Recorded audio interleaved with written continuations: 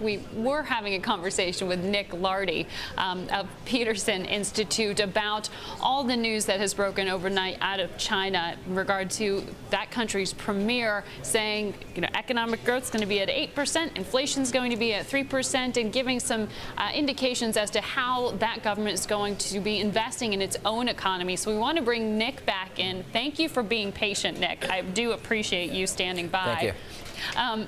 Before we cut you off, you had been saying that you do expect growth to actually be far in advance of that 8% level that the Chinese premier said to expect last night. Right. Last year, they had a tremendous headwind from the international economy because of the collapse of their exports. And I think with the U.S. recovery now underway and hopefully some recovery in Europe, that the external sector will not be as big a drag on the economy as it was last year. So if that eventuates, I think they will grow at a somewhat faster rate this year than they did last year. It was interesting in looking at the premier's remarks. Not only did he talk about, the banks and warning of some concern about overheating, he also talked about starting to invest in the Social Security system there internally in China, to invest in some of the low-income housing projects. Basically, it sounds like raising the standards of living for those people who live outside the major cities that have seen the boom you're talking about. How significant is this? Well, I think it's an acceleration or a continuation or a renewed emphasis on consumption, which Premier Wen has talked a great deal about in recent years. But this address yesterday in Beijing was really filled with discussions of policies that are designed to increase income levels of residents of China and to increase their consumption. They're really looking to have consumption be a much bigger driver of economic growth. They want to rein back a little bit on the investment side, have slower growth of credit. He talked about the financial risks.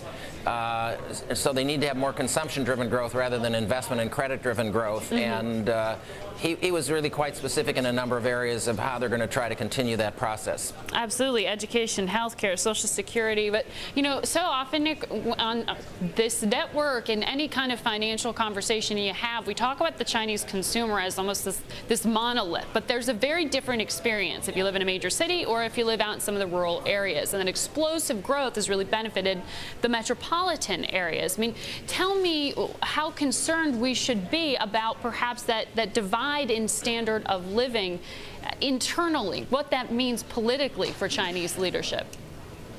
Well, there is a big gulf between urban and rural and between the coast and the interior, but rural growth of income has been very robust in the last few years. They've had record harvests now 6 years in a row. Rural incomes went up 8.5% last year. They put in a lot of consumption subsidies for rural people last year, about 45 billion RMB. And we saw very, very strong growth of consumption in rural areas, particularly things like vehicles, small multi-purpose vehicles. They cut the taxes on those by half, and there was a huge boom in sales of those, mostly to farmers and other rural residents. So they're not growing as fast or participating quite as much as urban areas, but their real living standards are going up at a fairly good clip. Is there a property bubble in China? I don't think so. Prices are barely into the double-digit range on a national average, and the loan-to-value ratio on average on a property in China is about 40%.